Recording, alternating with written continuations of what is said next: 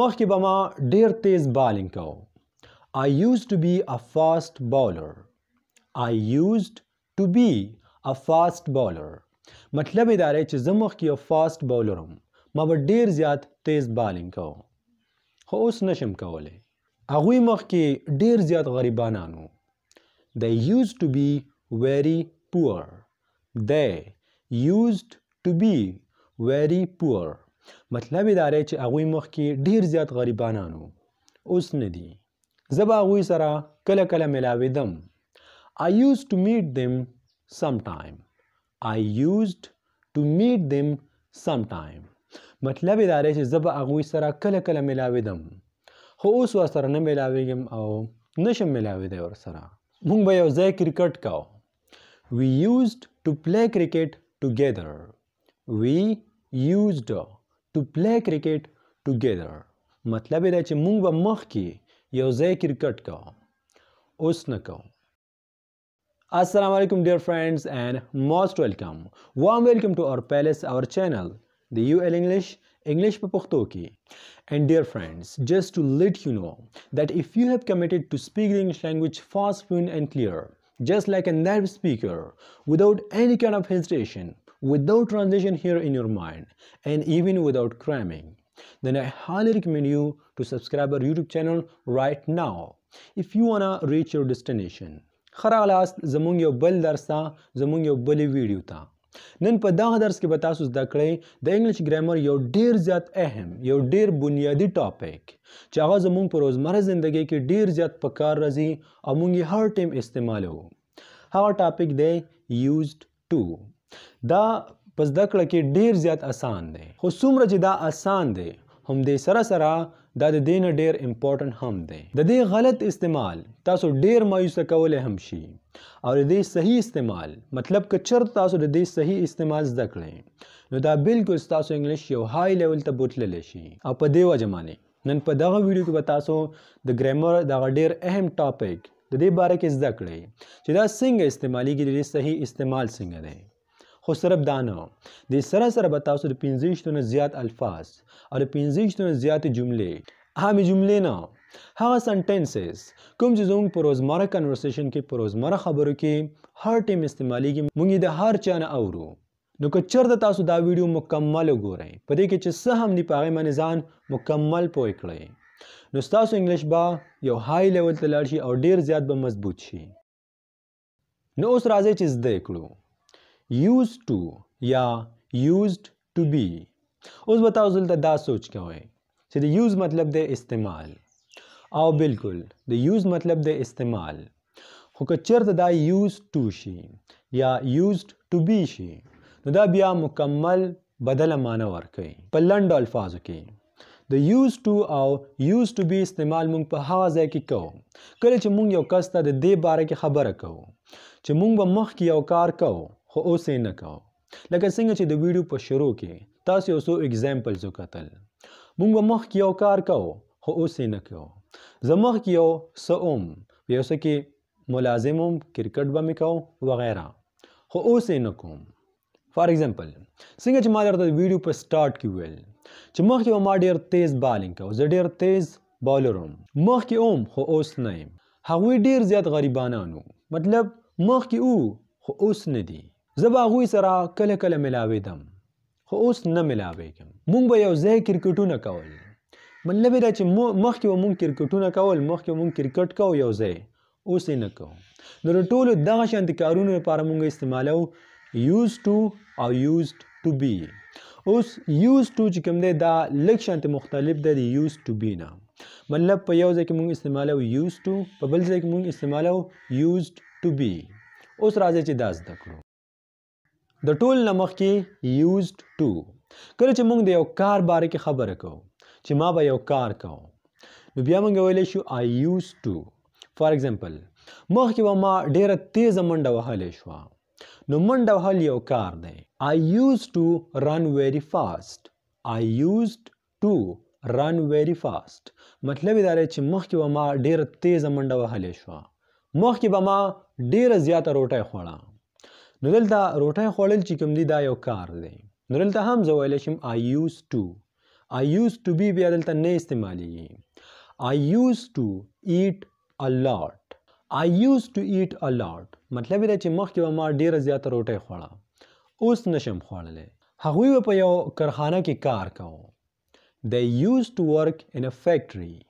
They used to work in a factory مطلب دا دی چې هغوی به مخکې په یو کارخانه کې کار کوو اوس نه کوي. مونږ به ټوله ورځ په نیرونو کې لامبل. We used to swim in the canal all day long. We used to swim in canal all day long مطلب دا دی چې ټوله ورځ به مونږ په نیرونو کې لامبل. The all day long مطلب دی ټوله ورځ. هغوی به مخکې سبزي خرڅوله. They used to sell the vegetable. They used to sell the vegetable مطلب دا دی چې هغوی به مخکې سبزي خرڅوله اوس نه خرڅوي. ته مخکې ډیر زیات کنجوس وي. You used to be a niggard person. You used to be a niggard person مطلب دا دی چې ته مخکې ډیر زیات کنجوس انسان وي ډیر کنجوس سړی وي. niggard ویل کیږي کنجوس ته. هغوی مخکې زمونږ ګاونډیان وو. They used to be our neighbor. They used to be our neighbor مطلب دا دی چې هغوی به مخکې زمونږ ګاونډیان وو. نو دلته اوس د یو کار باره کې خبره نه کیږي دلته یو کس باره کې خبره کیږي او تاسو ته ښکاري چې دلته موږ used to نه استعمالوو used to be استعمالوو مطلب used to خو استعمالوو خو دې سره موږ د be استعمال بیا کوو. used to be. They used to be our neighbor. هغوی مخکې زمونږ ګاونډیان وو اوس نه دي. هغه څه ټیم کې زما کلاس فیلو و. He used to be my classmate. He used to be my classmate مطلب دا دی چې څه وخت کې څه ټیم کې هغه زما کلاسمیټ و زما کلاس فیلو و. د کلاسمیټ او کلاس فیلو یو مطلب دی. احمد مخکې یو دکاندار و. Ahmed used to be a shopkeeper. Ahmed used to be a shopkeeper مطلب دا دی چې احمد مخکې یو دکاندار و مخکې و خو اوس نه دی. نو دلته موږ د یو کس باره کې خبره کوو نو په دې وجه باندې موږ used to be استعمالوو. که چېرته موږ د کار باره کې خبره کوو که چېرته ورکې ورب راشي نو بیا موږ استعمالوو used to. د be مطلب دی زه هغوی او هغه او وغیره. نو امید کوم چې تاسو به دا زده کړي وي چې used to او used to be کوم ځای کې استعمالیږي. اوس راځئ چې دې کې نور هم څه زده کړو او نور هم په خپل علم کې اضافه وکړو.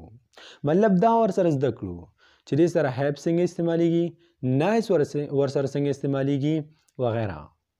فار ایگزامپل که زه چېرته داسې ویل غواړم چې مخکې ما سره ډېرې زیاتې پیسې وي اوس را سره نشته. بیا ویلی شم I used to have a lot of money.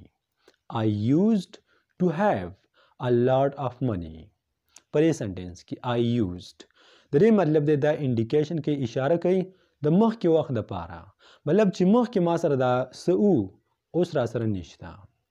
To have ما سره و ما لرل. A lot of د a lot of مطلب دی ډیر زیات money پیسې. I used to have a lot of money ما سره مخکې ډېرې زیاتې پیسې وي اوس را سره نشته.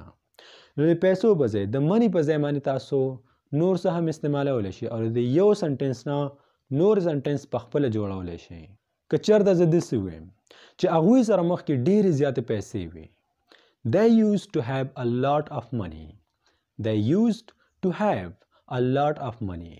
د I په ځای دی بیا مطلب شو چې هغوی سره وي هغوی سره مخکې ډېرې زیاتې پیسې وي یا هغه سره مخکې ډېرې زیاتې پیسې وي. He used to have a lot of money. هغه سره مخکې ډېرې زیاتې پیسې وي اوس ورسره نشته. زما تره سره مخکې 3 ګاډي وو. My uncle used to have 3 cars. My uncle used to have 3 cars. مطلب دی چې زما تره سره مخکې 3 ګاډي وو مخکې ورسره وو اوس ورسره نشته. مخکې به ما د انګلیش فلمونه ډېر زیات کتل. I used to watch English movies. I used to watch English movies. مطلب دی چې مخکې به ما د انګلیش فلمونه کتل او مخکې به ما سپینې کپړې کولې، سپینې کپړې به مې اچولې. I used to wear white cloth. I used to wear white clothes. مطلب یې دی چې مخکې به ما سپینې کپړې کولې، سپینې کپړې به مې اچولې، اوس نه. مخکې به زما داسې ویښته و څنګه چې تاسو ته په تصویر کې ښکاري. نو زه ویلی شم I used to have curly hair. I used to have curly hair. مطلب یې دا دی چې مخکې به زما داسې ویښته و، خو دا رښتیا نه دي، هسې یو اګزامپل دی. curly مطلب یې دی داسې ویښته، مطلب داسې ویښتو ته ویل کېږي curly hair. مخکې به ما ډیو، کوک، 7 up دا به ما ډېر څکل. I used to drink coke, 7 up, etc. I used to drink ما به څکل مخکې، اوس نه څکم. 7 up, ډیو، مرنډا etc. مطلب دا بوتلې چې کوم دي، دا کولډ ډرنکس چې کوم دي، ما به دا څکل، اوس نه څکم. مخکې زما په کرکټ کې AB de Villiers ډېر زیات خوښ و. I used to love AB de Villiers. I used to love AB de Villiers. مطلب یې دا دی چې په کرکټ کې AB de Villiers زما ډېر زیات خوښ و. نو دلته اوس د AB de Villiers په ځای باندې تاسو بل څه هم ویلی شئ چې څه ستاسو خوښ وي، د یو اکټر نوم، د یو کرکټ د پلیر نوم، د فوټبال د پلیر نوم، یا چې څه هم ستاسو خوښ وي. مطلب مې دا دی چې هر یو سنټنس ته سوچ کوئ او د دې یو سنټنس نه نور سنټنس په خپله جوړوئ، او همدغه لار ده د روان انګلیش د زده کولو. مخکې به ما جنک فوډ ډېر زیات خوړل. I used to eat junk food a lot. I used to eat junk food a lot. مطلب یې دا دی چې مخکې به ما جنک فوډ، جنک خوراکونه چې کوم دي دا به ما ډېر زیات کول.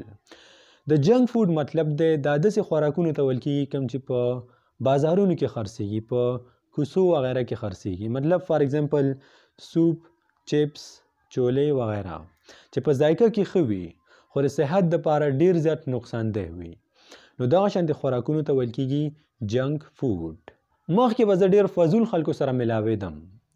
I used to meet with useless people. I used to meet with useless people. مطلب یې دی چې مخکې به زه ډېر فضول خلکو سره ملاوېدم، مخکې به ملاوېدم، اوس نه ملاوېږم. نو زه امید کوم چې تاسو به دا پته لګېدلې وي چې د used to او د used to be استعمال کوم ځای کې کېږي. دا موږ په هغه ځای کې کوو کله چې موږ یو کس ته دا ویل غواړو چې مخکې به موږ یو کار کوو، اوس یې نه کوو. نو د ټولو دغه شانتې کارونو لپاره موږ استعمالو used to. او په دغه ویډیو کې په دغه درس کې چې کوم 25 نه زیاتې تقریبا تاسو جملې زده کړئ. که چېرته تاسو دې ته سوچ وکړئ، همدغه 25 جملې هم ستاسو لپاره ډېرې زیاتې کافي دي. دا ځان سره خامخا په یو کاپي کې ولیکئ ځکه چې بیا درنه هېڅکله هم هېرې نه شي. نوټ جوړول ډېر زیات ضروري دی. که چېرته تاسو د هر یو سنټنس ته سوچ وکړئ، لږ شانتې فکر ورته وکړئ، نو د یو سنټنس نه تاسو ډېرې جملې هم جوړولی شئ. او تاسو ته پکار دی چې هر یو سنټنس ته سوچ وکړئ. که چېرته اوس هم ستاسو په ذهن کې څه قسمه سوال وي د دې چینل باره کې، د دې ویډیو باره کې، د دغه درس باره کې کوم چې موږ نن زده کړو، نو تاسو بالکل موږ ته په کمنټ سیکشن کې ویلی شئ او زه به خپل پوره کوشش کوم چې ستاسو د سوال یو بهترین جواب درکړم. که چېرته تاسو تر اوسه پورې زموږ چینل نه وي سبسکرایب کړی، څنګه چې درته زه هر ټایم وایم، نو بیا هم دا اوس زموږ چینل سبسکرایب کړئ. په کمنټ سیکشن کې خپله رایې ضرور پرېږدئ او دا ویډیو هم در سره لایک کړئ ځکه چې ستاسو یو کمنټ، یو لایک موږ ته ډېره زیاته حوصله راکوي.